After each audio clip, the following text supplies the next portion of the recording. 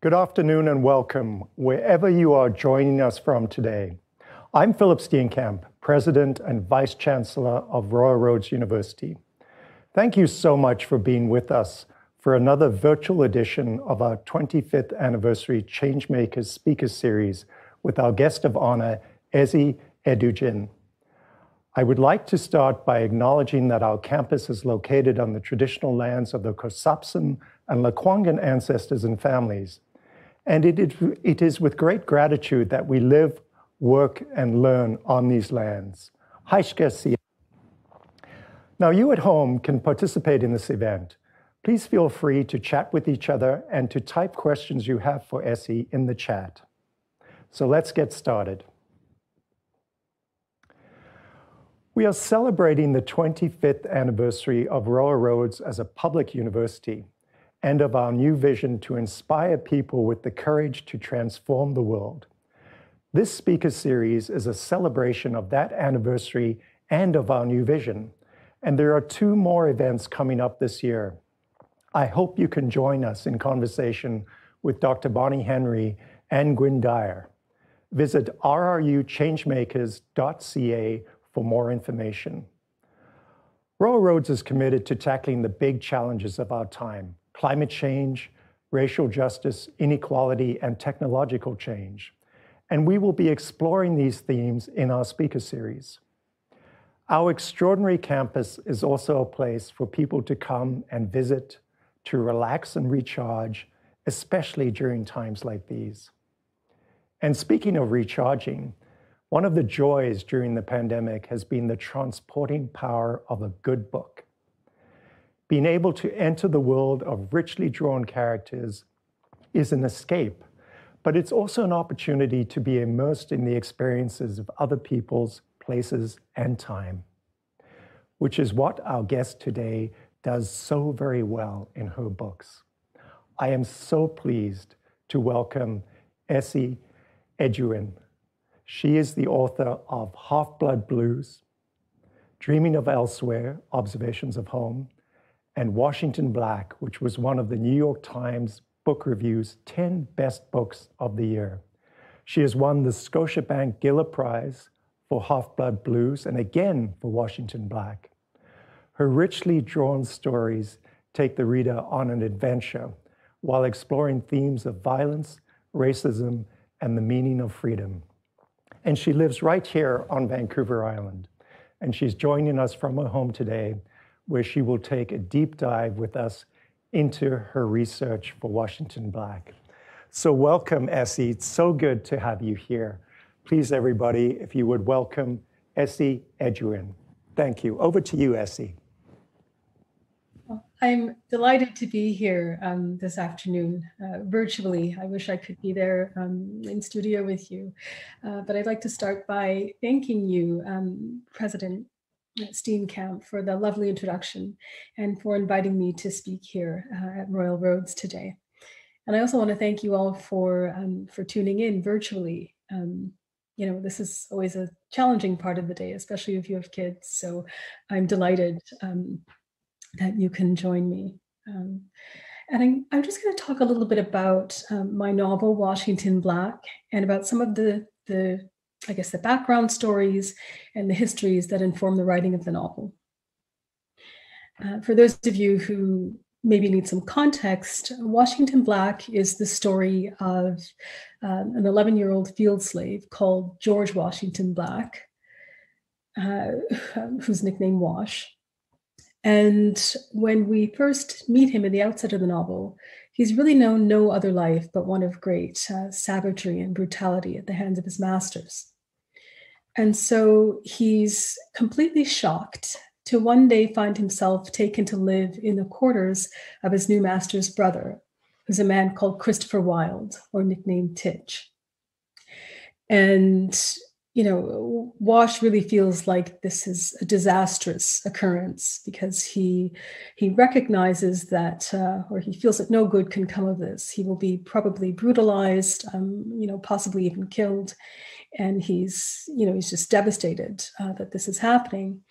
So he becomes completely surprised and shocked to discover that Christopher Wilde is totally unlike any white man that he's known up until that moment. Wilde is a gentleman scientist. He's an inventor. He's an illustrator. He's just got so many things that he's interested in. He's an explorer as well. But he's also an abolitionist. And it's through his taking Washington out of the fields and teaching him how to read, but more so how to draw, that Washington starts to understand that he's an extremely, that he's gifted and that he has things to offer the world. And he really starts to feel his first stirrings of humanity. And so, the novel really started out as something completely different. Back in 2012, I traveled to London, England with my husband and our infant daughter. And it was just unseasonably hot. And, we found ourselves kind of wandering the city, and partly to get out of the heat, but also because, we really did have a deep interest in this, in art and in portraiture. We slipped into the National Portrait Gallery. And, as we were wandering the bright halls, which were, mercifully really cool with air conditioning, we started obviously looking at the art on the walls. And, I found myself in a room that was filled with all of these tiny sketches and oil portraits that depicted figures from a series of criminal trials that took place during the Victorian era. And these were likenesses of all of the men and women who had taken part in what was called the Tichborne claimant affair. Sorry, the Tichborne claimant affair. And I was completely shocked by this because years before, I'd read a story by the Argentinian writer Jorge Luis Borges, in which he writes about this trial. And anybody who's ever read a Borges story knows that he is, he can be very fantastical and extremely, just so inventive. And so I assumed when I'd read the story that he had completely made it up. So I was shocked to see that all of these figures, had actually lived, that these were flesh and blood people with real histories. And so, as I was looking at one of these tiny pencil sketches of a Black man who had, somehow gotten caught up in all of these trials, that became for me a provocation. I really wanted to know who this man was. And so I thought I was writing a story about the Tichborne claimant affair. This is what Washington Black set out to be. And for those of you who need some context on what the Tichborne claimant affair was, which is most people, because really it had been largely forgotten when I turned my sights on it. Could we have the first slide, please? Yes, so the Tichborne claimant affair centered around the disappearance of a 25-year-old aristocrat called Roger Tichborne, who we see in the slide there, who was the scion of a very wealthy family from the south of England. And he was a bit of a dandy, a bon vivant. And I'll just give some context. So this was back in the 1860s, and the trials ran, from the 1860s right up into the 1890s. So this was almost 30 years of litigation. But Roger was, just a very high-spirited man who had a desire to see the world and had the means to see the world. And so he decided to take a pleasure cruise all around the world.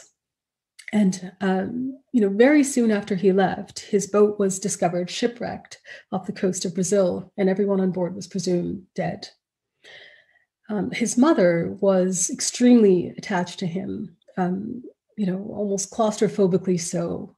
Part of the reason that he'd gone on this trip was to get away from her. And so, when he was discovered to have been on this boat that was shipwrecked, she was, utterly devastated, as any mother would be. But she also refused to believe that he had died. She just didn't think that was possible. And so she consulted a clairvoyant, and the clairvoyant told her that she was right to feel this way, and that her son had indeed survived the shipwreck, and that he was living in a sunny, far-off land, and she just needed to put some effort into finding him, and he would emerge. And she was totally delighted to hear that, all of her instincts were correct. And so she put notices in newspapers all around the world, and she eventually received a response 2 years later from a small town called Wagga Wagga in Australia. And the letter read something to the effect of, Mother, I'm so sorry that I've been so long away, but I really needed to get away from my life for a while. And so I used the shipwreck as a chance to do that. And I've been living as a butcher in a small Australian town, but I'm ready to come home now and take up my head at the family estates and assume my inheritance. And he ended the letter by asking for her to send him 400 pounds sterling in cash for him to settle up some debts. And she immediately sent the money. She was overjoyed, and she was going to send him money for his passage back. But then it occurred to her that maybe the family at large might need more proof than this man's word that this was indeed Sir Roger. And just by chance, one of the family servants, who was a man called Andrew Bogle, had retired to Sydney, Australia. And so she asked him to travel out to Wagga Wagga and make the identification, because he'd been, quite friendly with her son in his youth. So if we could have the next slide. So that's Andrew Bogle. And Bogle was an ex-slave from a plantation in Jamaica, who'd been stolen off that plantation at 11 years old by a member of the Tichborne family, when I think it was Sir Edward Tichborne had gone to a friend's plantation to do some managerial work there, and had seen Bogle, and for reasons unknown, taken a liking to him and decided to steal him when he returned to England. And so Bogle was taken to England and worked first as a page boy and then became a valet. And he traveled all throughout Europe with his employer, and he, eventually married and had a whole family. And so it was quite extraordinarily different from his life on that Jamaican plantation. So, after 40 years of service, he decided to take his sons with him to go and live in Australia because he thought that they would fare better there racially than they had in England, where what he called the color bar was very sharp. He wanted to give them freer lives. And so the Roger who'd been lost at sea was, as we saw, quite thin, very tall. He was over 6 feet. He spoke 7 languages. He had spent his formative years in Paris, and so he spoke English with an extremely thick Parisian accent, so that his own nickname, which was Titch, came out sounding like Tiche. And if we could have the next slide. This is Tom Castro, the man who wrote the letter, claiming to be Roger. And as you see, he's got a bit of a different physiognomy. He weighed nearly 300 pounds. He was 5'9". So he was somewhat shorter than Bogle remembered Roger being. And he had a very thick accent that struck Bogle's ears as sounding very much from, the north of England. And then of the 7 languages that Roger had spoken, only English somehow had been retained, and of course not spoken in anything like a Parisian accent.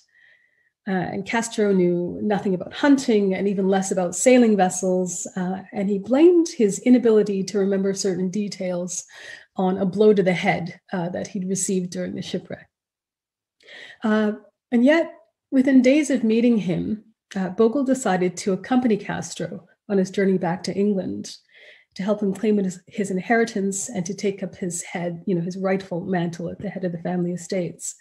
So I'm sure you're asking how that could even be possible. On the surface, it seems unfathomable. But in his support of Castro, Bogle was really an opportunist, because Australia, really had not been the racial haven that he'd been hoping for. He'd already been dreaming of returning to England for several years. And he figured that he had a 50-pound pension, 50 pounds per annum was what he had received. And he figured that, if he could just get to England, he could live out a modest retirement in a lodging house. And, but obviously the cost of, traveling back was prohibitive for him. But all of a sudden, here was Roger resurrected and ready to take him home. So it was like a gift from nowhere. So in setting out to write Washington Black, that was the story that I thought that I was telling. But almost from the outset, the story began to shift and stray, evolving so far from the Tichborne narrative that only the barest of details remain. Roger's family background and his nickname, which was Titch, and of course, Bogle's origin story of the 11-year-old boy who's stolen off the plantation. So beyond all of the trial's machinations, which, as I said, amounted to nearly 30 years of litigation, I found myself much more interested in the psychology of a figure who was like Bogle, rather than Bogle himself. Somebody who had been plucked out of a very brutal set of circumstances and then taken to live in a place that he could scarcely have imagined when he was, a boy on that plantation. So I began to ask myself, what complications would that life hold? And what did it mean for him to be truly seen, like looked at and really seen for the first time in his life? And how did him moving worlds change his idea of what was possible for him to accomplish? And then I also, was asking myself, what wounds and what ghosts would he be carrying with him into this new life from his old one? And so those kinds of questions, which are essentially questions of displacement, identity, and belonging, really about one's place and legitimacy in the world, these are questions that have shaped my own life. My parents were Ghanaian immigrants, making me a first-generation Canadian. My parents met not here in Canada, but they met in San Francisco as students. A mutual friend was hosting a party to watch the first men walk on the moon on his black and white TV. 6 months later, my parents were married, and my brother was born a year after that. And then they settled eventually in Alberta, first in Edmonton, where my sister was born, and then in Calgary, where I was born. And they often used to joke that they stopped moving to avoid having more kids. If we could skip ahead by 2 slides, that would be great. So that's my mother and my father. And then one more. So 3 slides. One more skip, please. Perfect. Okay, so for all of their wonder at how far they'd come, my parents also felt a strange sense of defeat when they were watching that moon landing that night, as if the world-changing spectacle would change nothing for them, knowing that once the TV came off, they would return to their hardscrabble lives no better off. The dreams that they had for themselves, their ideas of what it was possible for them to accomplish in the world, were narrow. It's tempting to think of the Black experience as a monolithic one. In North America, especially, we tend to speak of the Black community as if it is a single, cohesive group, all inhabiting, if not the same, then similar circumstances, with similar needs and grievances. And yet, so many complications splinter things and render our lives so very different from each other. As I grew into adolescence, I came to understand some of what my parents must have felt in that moment. The sense of being at odds with histories that you have every right to claim, but that somehow feel distant. What did it mean, after all, for me to walk down the wide, wintry streets of Calgary and understand that no part of me had a hand in what loomed there? I stand before the museums and public statues of Ottawa, knowing that no one in my family is represented in such edifices. The wars they fought were elsewhere. The causes that they believed in are alien. The laws that I obey, the borders of the country that I inhabit, all were determined by others, by people who were here before I or my bloodline arrived. And so what is my legacy? For this reason, one of the most meaningful parts of Washington Black for me to write was the section set in Nova Scotia. It was, in a sense, an effort to locate and explore Black histories within my own country. Though the population of African Canadians has never been greater than 3.5%, and in British Columbia, where we find ourselves, it's always been less than 1%, the legacies of Black Canadians are deep and far-reaching. Can we skip slides? Perfect. So there's been a Black presence in Canada since at least 1628. Olivier Le Jeune was probably not the first slave, nor the first Black man in New France, which is, of course, Quebec, but his is the first record we have of a Black slave living in Canada. The known facts of his life are few. He was brought directly from Madagascar by the English, was sold in New France, ending up in the household of a farmer with 10 children. He eventually became a student of the Jesuit superior, Father Le Jeune, and when he was baptized, he took the man's name. He never learned to read, signing his name with a cross. He was eventually granted his liberty, though as he died at just 30, his was a short-lived freedom. I mention him because to me, his story perfectly illustrates a failing that we Canadians can sometimes have in looking at our past. When we talk about slavery in Canada, what we are usually talking about is the Underground Railroad, about how Ontario was the final destination, the place of ultimate safety. And even that, for at least in my childhood, wasn't something much discussed out west. It seemed like it was an Eastern story, in a sense. Also absent from the conversation is Canada's own engagement in slavery, its importation of indentured African labor, its trading of salted cod and other goods from the eastern provinces for rum and sugar in the West Indies. In all, there were likely close to 4,000 slaves in New France.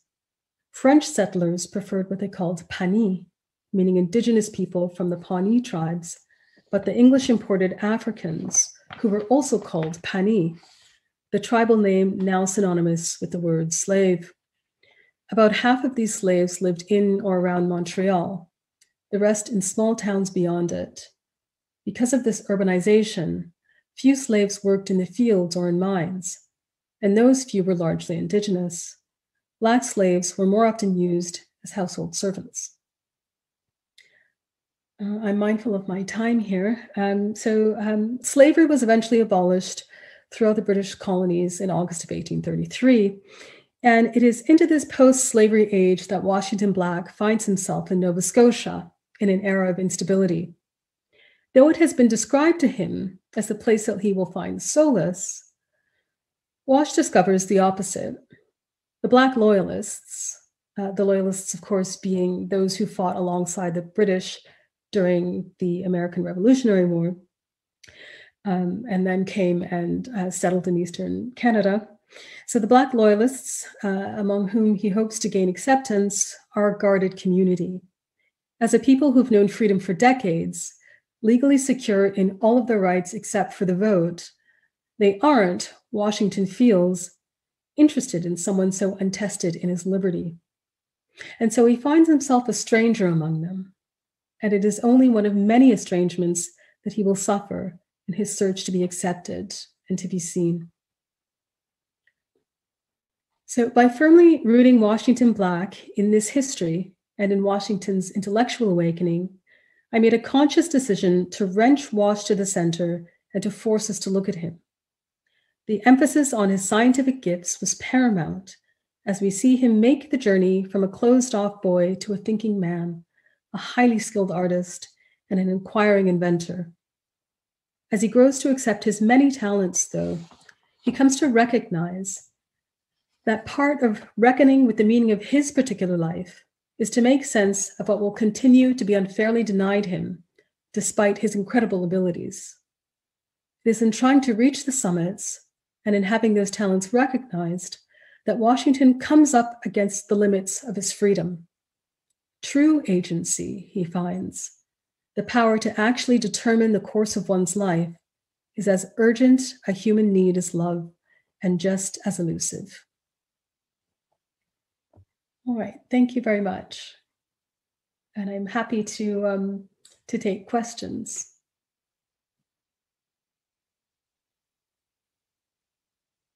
Understanding the genesis of the novel, and I too have this great fondness of the National Portrait Gallery in London, and I always wonder about the stories behind some of those portraits. But the way you've described how you've grounded the novel in these multiple complicated histories and in your own story too is just sensational. So really want to thank you for that. I have one question for you, and then we've got a few others lined up. And then we'll take some audience questions as well. But I wondered if I could ask you this question. In what I found one of the most vivid scenes in the novel, Wash and Titch Wilde escaped the island in a hot air balloon. And I grew up in a deeply violent and racist society. And for me, this escape was really a thrilling and a very powerful, albeit dangerous, moment of liberation. And so can you tell us a little bit about how you decided to engineer the escape in that particular way and what it represents?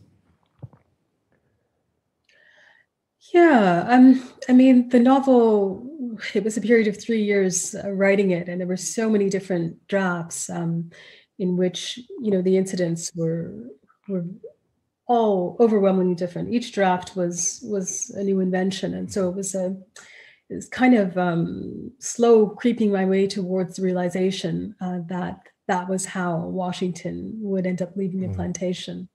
And in a sense, was it Chekhov who said that if you see a gun in the first scene of a play, that gun must at some point go off. And in this case, if you see a man constructing a hot air balloon, at some point that balloon must take flight. And so it seemed a very natural choice for that kind of escape. But I know that there's something, kind of fanciful about it. Some people have called it magic realist, but it's not so much magic realism because it doesn't defy the bounds of reality, but it really maybe defies the bounds of what we expect of a slave narrative. And as a student, as a French immersion student in Calgary, I remember reading just so much Jules Verne, like so many novels by Jules Verne, like Around the World in 80 Days and all of these things in which, hot air balloons feature a lot. And, and I think, I admire the kind of invention in Verne's work, but there's also this way of depicting, the other in a very just unflattering light, like the way he writes about people of other races was, just wholly without recognition for their, I guess he writes without empathy, if I can put it that way. And so in this way, it was kind of a reclamation of that sort of a narrative, of that strain of a 19th century narrative, that instead of having, this figure who is meant to accompany this white savior figure on his journey and is this kind of appendage, and he was written about in very, very unflattering terms, is to take that kind of a character and make him central and show his humanity and show his intelligence and his gifts, and to really reorient that narrative. That was really very important to me. Well, thank you so much for that. And I could chat endlessly with you about that theme. But I'd like to move now to a few questions from some Royal Roads representatives. And each of the following folks is working to advance equity, diversity, and inclusion here at the university. And the first question is from Sophia Palahicki, who is our Associate Director of the Center for Teaching and Educational Technologies. So Sophia, over to you.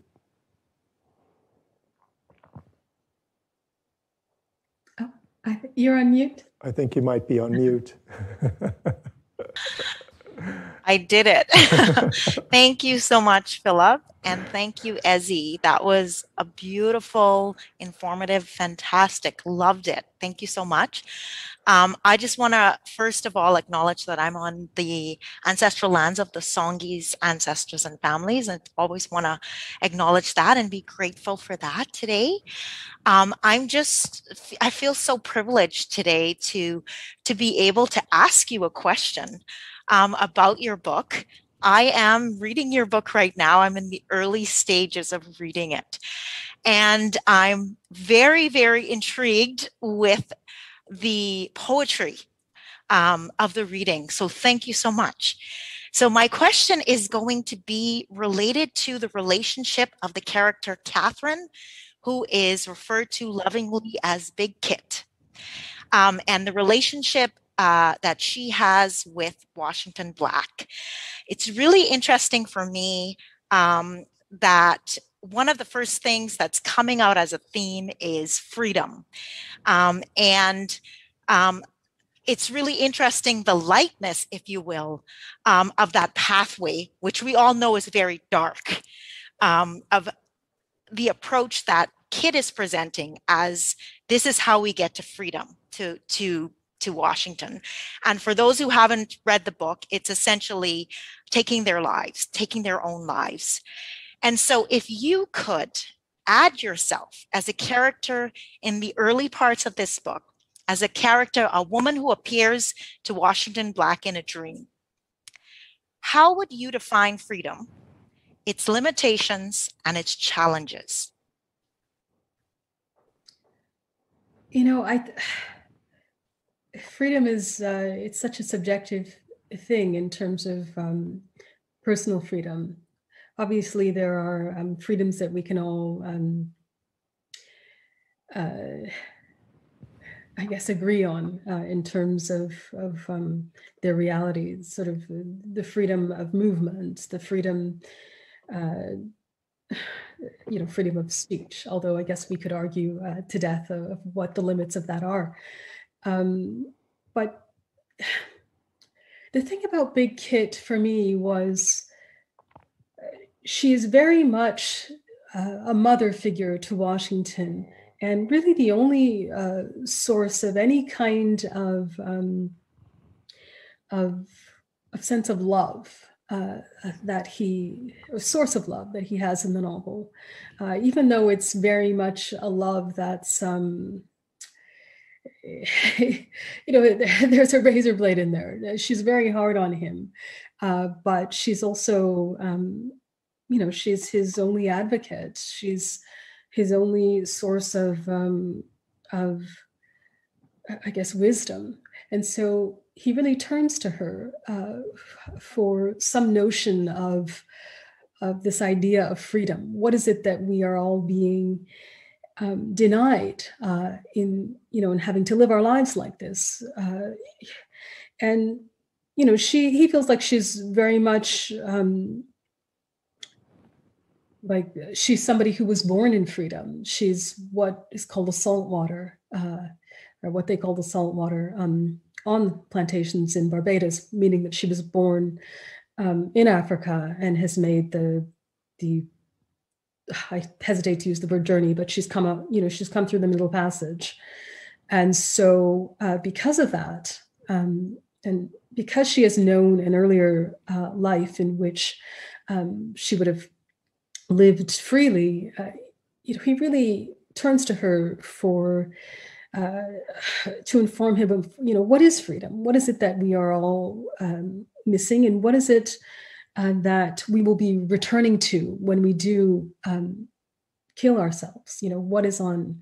What awaits us? And she tells him that freedom is essentially, she has a very kind of simplified or rudimentary idea of what freedom is. So she tells him that freedom is the freedom not to work, and it's the freedom not to have to answer a question that you don't want to answer, or to even speak at all if somebody talks to you and you don't feel up to it. And it's it's the freedom from from human relationships. If you wanted to just, kind of divorce yourself from society, you're free to do that. And, those notions of freedom are just, utterly, they seem revolutionary to him. He can't even conceive of those things. It's just, it completely reorients his idea of what awaits him. And then he finds that when he's left the plantation and he has to go out into the greater world, he finds that, those ideas of freedom are, I guess they're one kind of freedom that might be satisfactory for somebody, but that they're really limited and that they don't kind of get at the source of these deeper freedoms. And these are the freedoms that I think are difficult to have a consensus on, and also like just really impossible to define. And they're just multifarious, and they're different for everybody. So, he understands that there are ways in which, even though he's free in body and he has, freedom of passage through the world, as much as he's allowed for a Black man in the 19th century, he's not, he's not physically imprisoned, but he understands that there are ways in which psychologically that he is not free. He is still tied to, he's still tied to Titch, but he's still got these very basic ideas of freedom that have been imparted to him, and he's trying to live by them, and he's finding them completely unsatisfactory, and that, he has a kind of soul sickness. And, it seems as though the novel, as we're moving through these landscapes with him, it's really a way of almost like a physical manifestation of us moving through his psychological journey towards wholeness and towards constructing an idea of freedom that really will work for him, and that takes into account these deeper emotional needs that Big Kit really wasn't addressing, because she was speaking to a child and for various other reasons. And so, yeah, I guess I would define freedom as all of those different freedoms. But I understand that for others, it will be defined in another way. Well, thank you, Esi, for that question. And our next question is from Kenny Panza, who is graduating with his Master of Arts in Human Security and Peace Building. So over to you, Kenny. Thank you, President Steenkamp, and then hi, Esi. Thank you so much for your presentation. I really appreciate it. I really enjoy reading your book, and then I found myself deeply connected with the protagonist, Washington Black. I really appreciated how you depicted the physical and psychological brutality of slavery and how this brutality is felt throughout the book. As a Black male, I found myself living through this hyper-awareness of Wash, and an hyper-awareness stemming from the effects of slavery itself, and then the internal journey of Wash to find his way out of this psychological prison. So as I mentioned, as a Black person, this hyper-awareness felt somewhat automatic to me based on the critics that I've read from your book. It feels to me as if it is easier to land and connect with Wash from the perspectives and the lived experiences of a racialized person. So my question to you is this a pattern that you were perhaps aware during the writing stage of your book, or maybe something that you came to realize based on where the criticism is coming from? If you can share with me your perspective on that, that would be great. Thank you. Yeah, I mean, this idea of being hyper visible, I think that is the experience of people of color in I guess white majority nations, that you are hyper visible, and that this is something that certainly when I was a child, it was sort of this dawning awareness And then it became at moments something quite painful for me. And, something that you sort of have to, what is the term that Du Bois uses, a kind of like double consciousness that you're aware of, you live consciously within your body, but you also have this awareness of how you're being perceived. And so I think that's something intrinsic to people of color in white majority societies. And it was certainly something that Washington Black, as very much somebody who would have been visible moving through the societies that he was moving through in the 19th century. And also he has a kind of, this added layer in that he has a disfigurement. And this creates yet another level of hyper-awareness at his physicality. And it also is something that estranges him within Black communities where he feels like he should feel at home.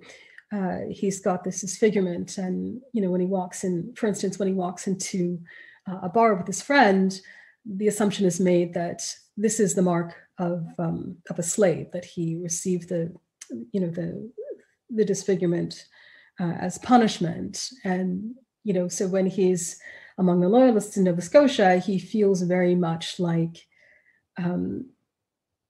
he's seen as being quite recently a slave, and it creates a kind of sense of estrangement in that sense. So, I guess this was something that I very much was just intrinsic to the character. Obviously this was somebody who was always going to be, not just exceptionally talented, but physically exceptional, and that this would have huge effects on how he was perceived in the world. And it is something that, that we can all, today, even now, identify with. And perhaps that's one of the things that, helped the novel resonate with certain people, so they could read that experience and sort of draw a connection with what they're going through today, or how things are playing out today. Thank you, Esi, and thank you, Kenny, for that question. I'd now like to introduce you to Russell Johnson, who's the Indigenous Education Advisor at Royal Road. So over to you, Russell. Miigwech, Philip. Ani and Esi, it's a pleasure to meet you and an honor to be sitting with you today, even if it is ones and zeros. I wish we could have done this in person, most certainly. We're grateful for your time. I'm thankful for your reiteration of a narrative and a story that we perhaps sometimes fail to acknowledge here in Canada, and that's that history of slavery that exists, and the touching on of the Pawnee earlier. It's something that I know probably the majority of Canadians haven't been exposed to in any way. One of the things you spoke about earlier was this idea of empathy.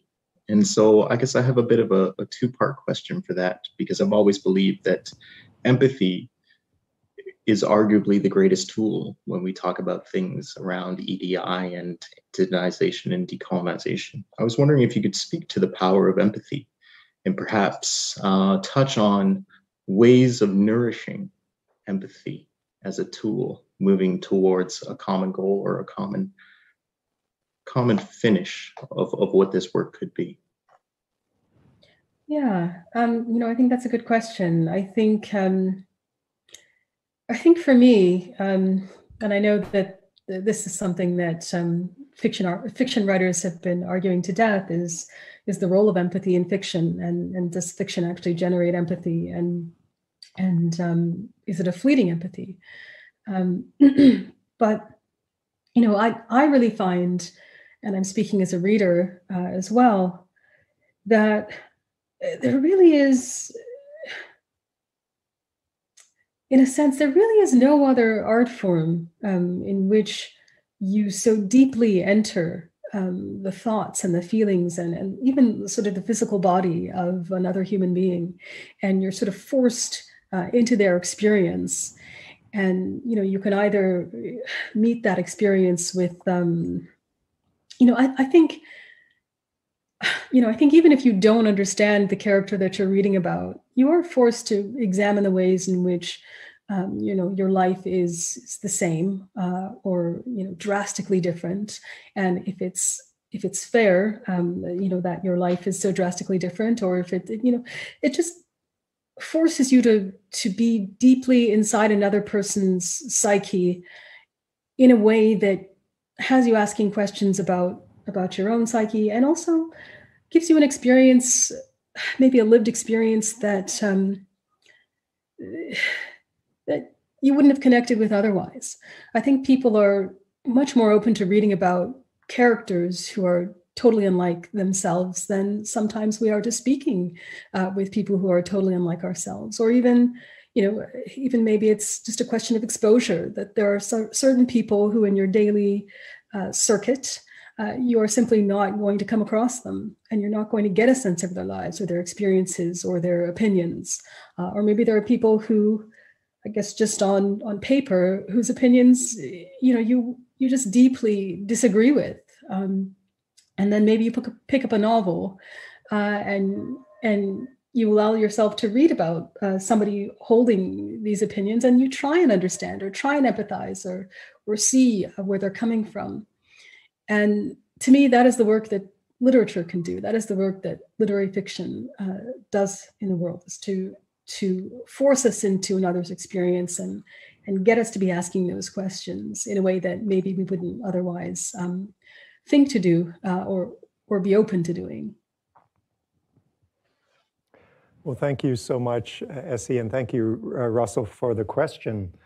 We're going to move on now. We've got a little bit of time left to some questions from our online audience. And we have a question from Zoe. And Zoe's question is this: your work is so well rooted in history. Could you ever see yourself writing a novel set in the future? That's a great question. I don't think I've ever been asked that. I don't know. Life is long. It's quite possible I would write something set in the future, but I guess just on the balance, looking at my obsessions and my interests, I don't see that happening anytime soon. It's I always appreciate somebody who can do that, who can sort of project even into the near future, and just have a sense of what they think that world is going to be. That has so far maybe not been my gift or my my passion, but I wouldn't rule it out, I guess. Well, thank you for that. I mean, I'm sort of interested in novelists who try that. I'm thinking of Michael Cunningham and others who've sort of experimented with those different sort of time frames. And as you say, life is long, so we'll look forward to your futuristic novel at some point. We have a question from Marsha. Did your own sense of identity as a Canadian evolve during the writing of the novel?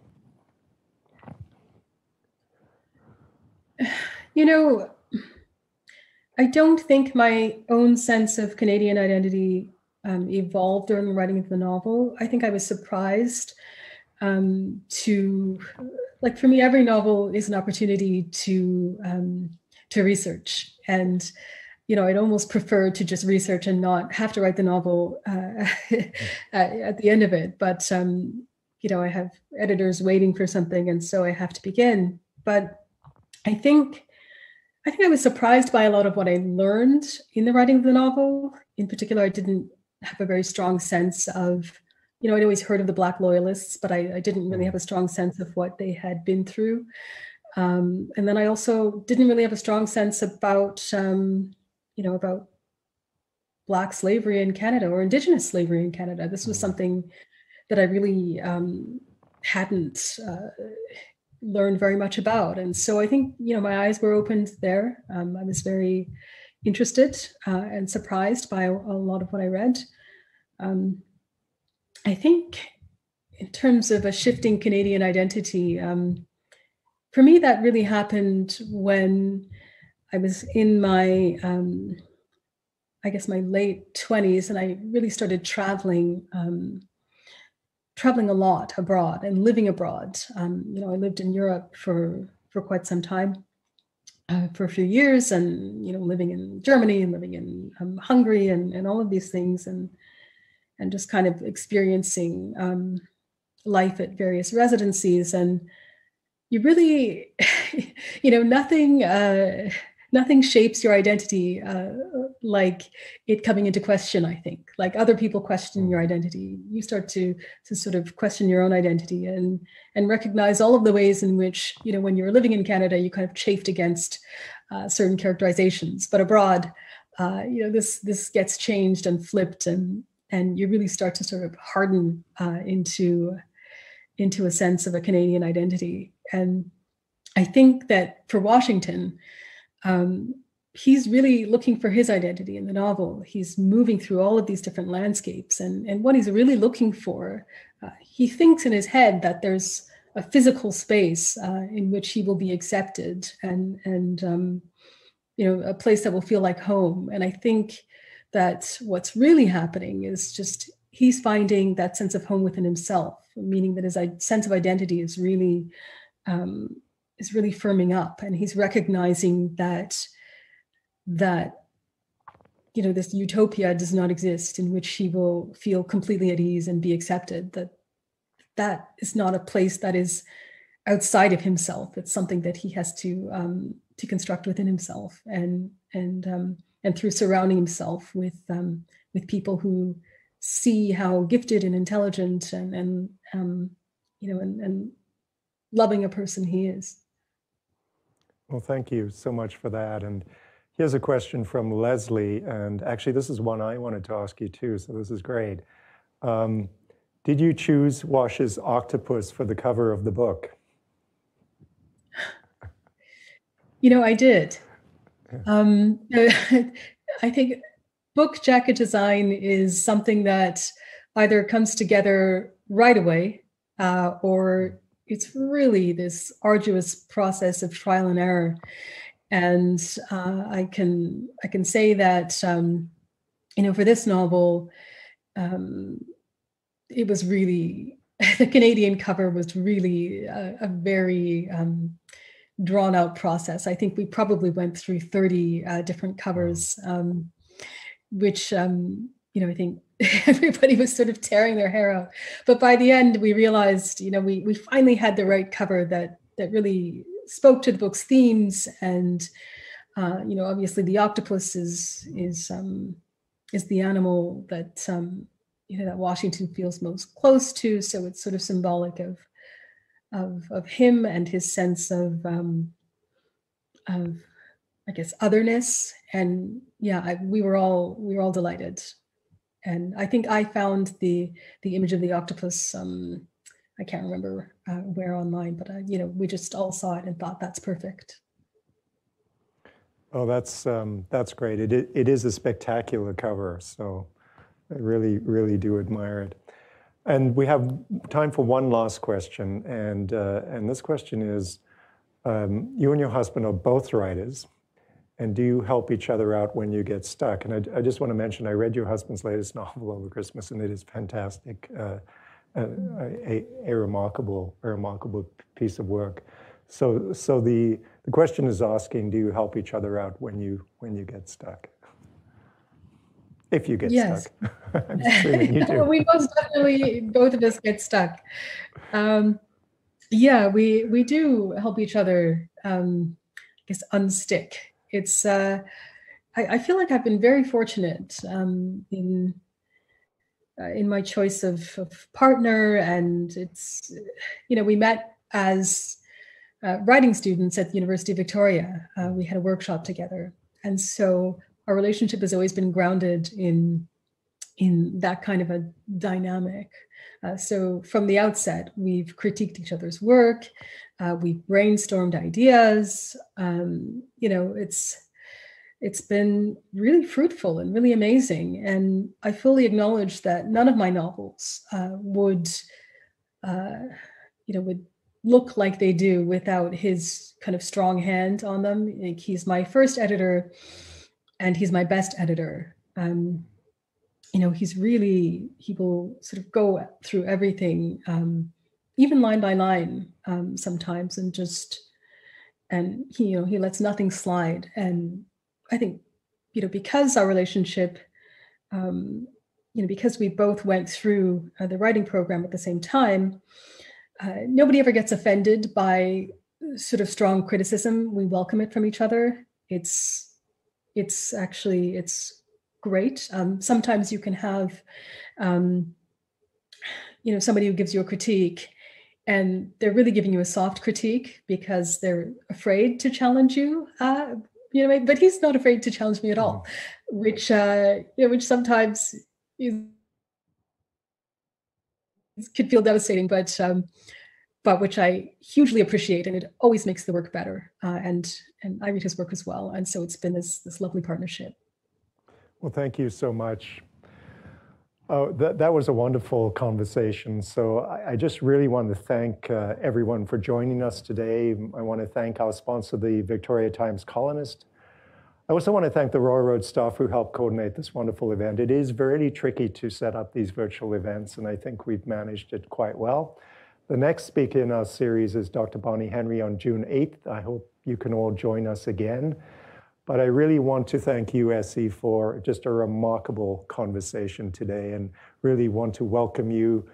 Please come and visit us on the campus in person as soon as we can all safely do that. We'd love to see you here. And thank you again, everybody, for being with us today. So thank you so much. Thanks. Yes, thank you. Thank you. Thank you. Bye. Bye-bye.